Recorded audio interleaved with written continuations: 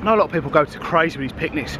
You got lobster, caviar. It's great if you've got servants and refrigeration and whatnot. Nice Lamborghini, bright orange convertible.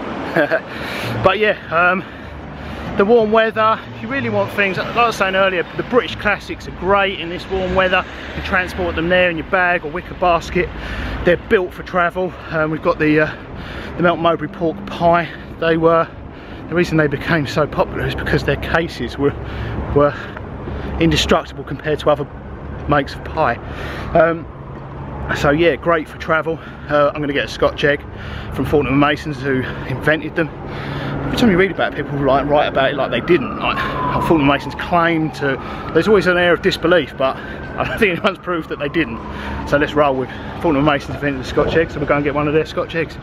I'm headed here, Fortnum and Masons, to get a Scotch egg from the food hall in the basement. Let's go.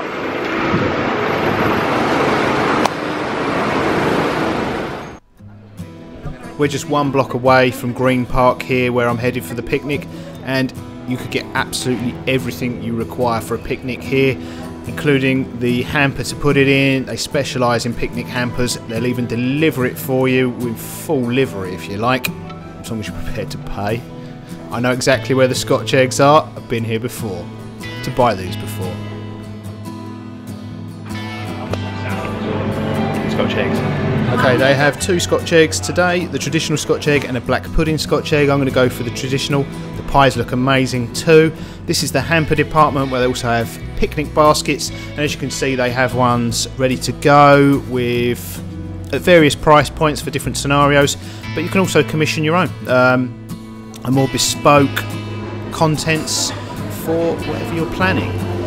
And we're just down the road from the park, so it's a perfect spot to come and pick up a picnic hamper if you're having one in town. Okay, where am I going? That way. That was Fortnum and Mason's. Got myself a Scotch egg. They lay claim to inventing the Scotch egg. So, for those of you who don't know what Scotch egg is, it's a boiled egg. Encased in sausage meat. They do a black pudding one as well, so encased in black pudding meat, sausage meat, and then coated in breadcrumbs, deep fried breadcrumbs. They're incredible. They sound, yeah, it sounds odd, but they're good. All these foods, perfect British picnic foods, great for travelling. They were invented for travelling. Apparently originally this was Piccadilly here. It wasn't that picnicking was for the world to do, it wasn't, but they were travelling, so they would take coaches from here to their country houses or off to the country, and yeah, they needed food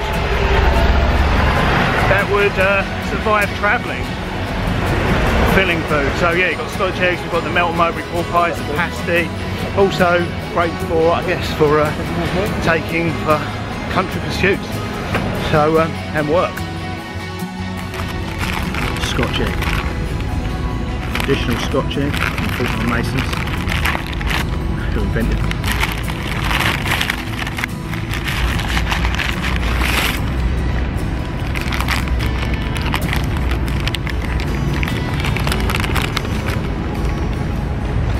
Check it out, thing of beauty. Now that's travelled well. I've had this in my bag for a couple of hours, rattling about. Still good to go.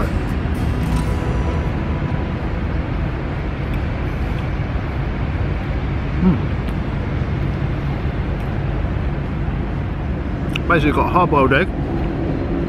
Obviously they're pretty fragile.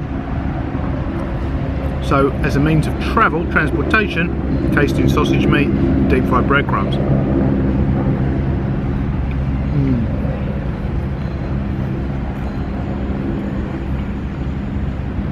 Look at that. Still got beautifully runny yolk, perfectly cooked. Soft and gooey in the inside. Nice and cooked on the outside.